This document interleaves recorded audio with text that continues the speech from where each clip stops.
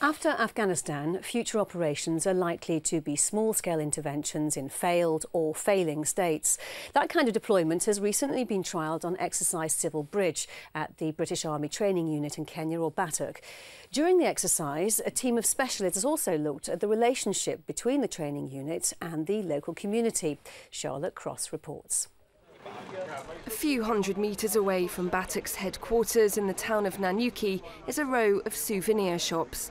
A highly trained team from the Defence Cultural Specialist Unit and 15 Psychological Operations Group has been deployed on Exercise Civil Bridge to investigate the local economy in the town. They are completely dependent on the economy that we bring to the area. The amount of money that we bring to the curio shops that you can see in the background here is invaluable to them. That then has a secondary and tertiary effect when it comes to the guys here being able to go to local shops to buy. They want to find out what people think of BATUK. They do that by getting out on the ground, speaking to the people who live and work here. Gaining trust and rapport with the people is basically the first in to actually talking with people, and more importantly finding out what their grievances are and what they need. The locals are happy to talk to the soldiers because they want their problems heard. BATUK has a big impact in this area, bringing in money, security and jobs. BATUK in Nanyuki is really nice. We like you to stay here for many years as God can bless you and stay here forever.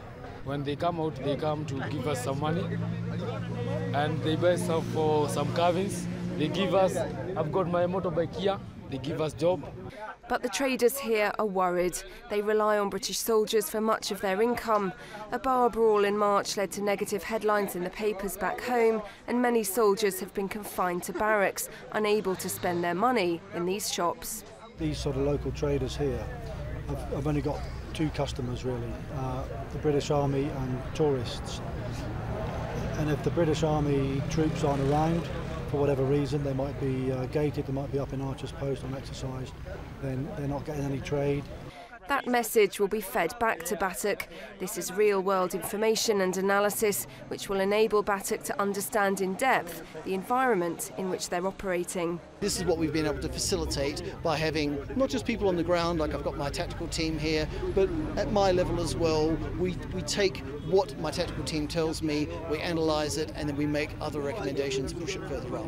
An officer who's also a native Kenyan and fluent Swahili speaker is part of the team, cherry-picked for what he brings to the exercise. They're used to what we call wazungu, which is the white people essentially, and that's where they see the British Army. They're expecting white people.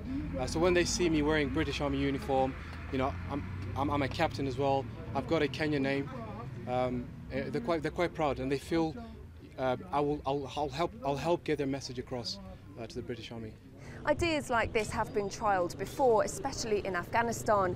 Bringing together small teams of highly specialised personnel means what they do has much more impact on the ground. In this part of the world where poverty is rife, tensions can rise quickly. In Nanyuki, there's work to be done to improve the relationship between the people and the British Army.